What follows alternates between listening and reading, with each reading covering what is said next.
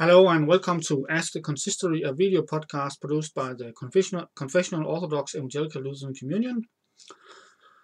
I'm your host, Reverend Magnus Sørensen, pastor in Augustana Evangelical Lutheran Church in Denmark and superintendent of the co-elk.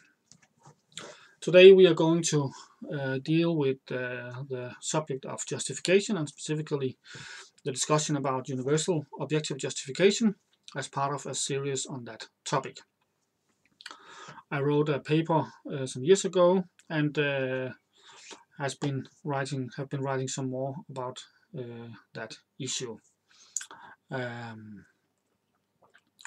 the question is there such a thing as a universal objective justification? What is universal objective justification? Well, it is in some way to claim that the world has already been justified prior to faith, and that and it can be construed in different ways, and we'll deal with that later, whether some ways of saying it are can be reconciled with biblical and Lutheran doctrine. But first we'll look at whether Scripture teaches universal objective justification, whether Scripture teaches that all men are justified independent of faith. We can't discuss that from passages that deal only with reconciliation or redemption or atonement, or with terms that are somehow related to the doctrine of justification, like forgiveness and regeneration. Rather, we must deduce doctrine from clear passages that deal with the subject that we want to discuss. Now, there might be more passages, but we will look shortly on some of the passages that have been used to defend universal objective justification. And one of them is Romans 3:23-24, where it says, "For all have sinned and fall short of the glory of God, and are justified by his grace as a gift through the redemption that is in Christ Jesus." The point is that the all here refers, the point made by those who defend universal objective justification is that the all who have sinned and are justified here refer to all people, and therefore they say all men are already justified. There are at least two considerations that make this uncertain. First, the nearest possible antecedent of the all are not all men, but all who believe in verse 22, where the same word all is used. So the most natural reading of this is that it is speaking about believers and not about all men at all times. Secondly, justified in verse 24 is a present participle combined with a present tense verb. Now, it has been argued by some that the tense form itself excludes reference to a one-time justification in the past. There is some discussion about the temporal meaning of Greek verb forms today, so we cannot say that with certainty that the present tense form refers to present events. Now, the present tense form is, however, is often used in what is called economic sense, stating a general truth rather than something that has happened. Campbell says in his Basics of Verbal Aspect in Biblical Greek, page 65, present tense forms can depict economic actions which are universal and timeless. Economic actionsart is created through the combination of imperfective aspect and context in which generic statements are made. And with imperfective aspect, he means present and imperfect tense forms, which and he's part of that school of thought that thinks that Greek verb forms express aspect more than they express absolute time. An imperfect aspect is that where you are kind of in the middle of the events and looking at them. It's kind of a perspective on the events, that you are very close to the events, and this can be used in economic aktionsart, where it states something that is universal and timeless. So the meaning could be rather than that all men were justified in the past, that this is the way in general that all men can be justified. It seems to be such a generic timeless statement, so it doesn't necessarily refer to a justification in the past, but rather to something that happens continually through time for those who believe.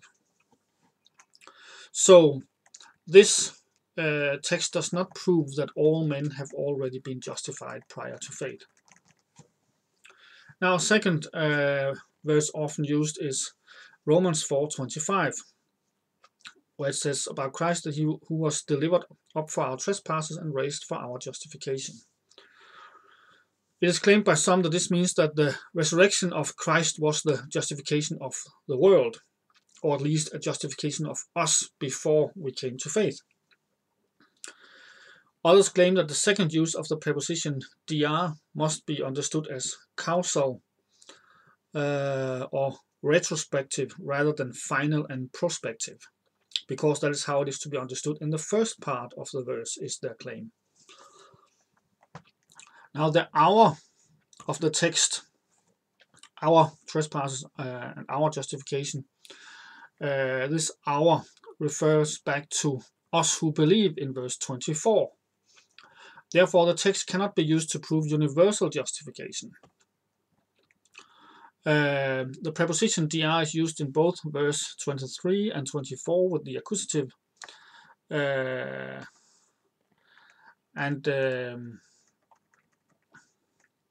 while it might be interpreted as retrospective in verse 23, it certainly isn't in verse 24. So it can be used in different senses and is in the context. Since there is a parallel also in 23 to 24, it is possible to have a parallel of two instances of the preposition without both having to be either retrospective or prospective. Now, finally, it is doubtful whether our sins refer to something that existed before the death of Christ, because in most cases it didn't. So some of those whom Paul wrote to might have lived and sinned before the death of Christ, but they had all sinned afterwards too, and some of them probably didn't live when Jesus died. So if one was to make this parallel and say that we were already justified before the resurrection of Christ, and that our justification resulted in his resurrection, one would have to argue for that parallel. One would have to say that we also sinned before, that all our sins happened before the death of Christ, which certainly isn't true.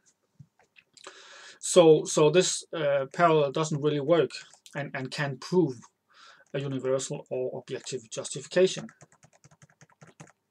Now the next text I'll take is Romans 5:18 to 19,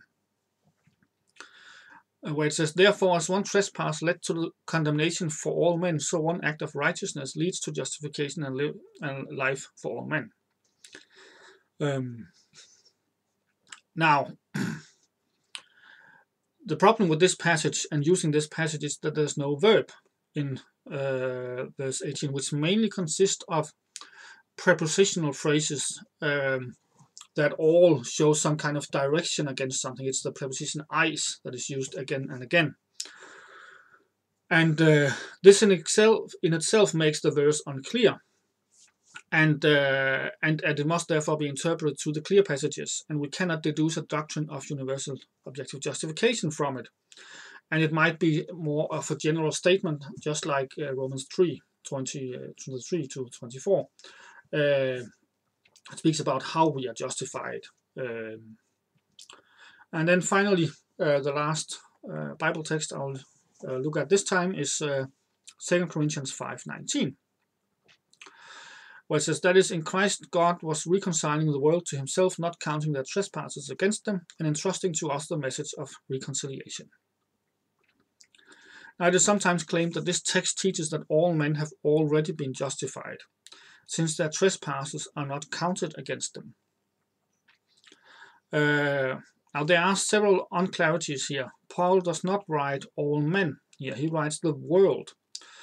Whether the world in this passage deals with all men, or whether it is a generic statement about ungodly men in general, as when it says in John 16:8 that the Spirit will convict the world. It doesn't say that everyone will come to faith. It just says that it will convict the world. We can't say merely from the word the world that it necessarily speaks about all men at all times. Now, some have interpreted it as Christ's work when he preached here on earth, and that's also possible and makes the text less clear. But we can't prove universal objective justification from this text. So there are no clear texts that say that all men have been justified in the death or the resurrection of Christ. And in order for us to make something doctrine, we have to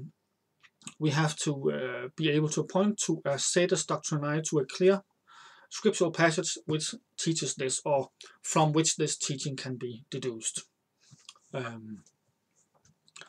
Now we'll look in the next video on how justification is understood in the Book of Concord.